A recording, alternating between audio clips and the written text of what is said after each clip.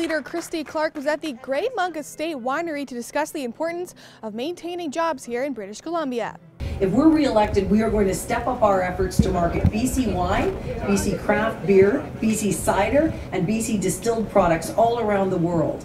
We're going to invest in targeted campaigns and new apps to continue the growth of this sector, continue to grow markets for this sector, and create more jobs for people here at home. I would say BC wine sales have gone up.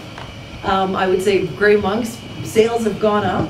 And that's because we are providing more places for BC wine and cider to be sold. And the changes that we've made in reducing the markup, especially for BC craft beer, have made a tremendous difference in the number of jobs that they've been able to create. I mean, it's just the NDP making up more numbers. I mean, their study on wine is no different from their budget. It's just, it's NDP math. I think we all know where that takes us.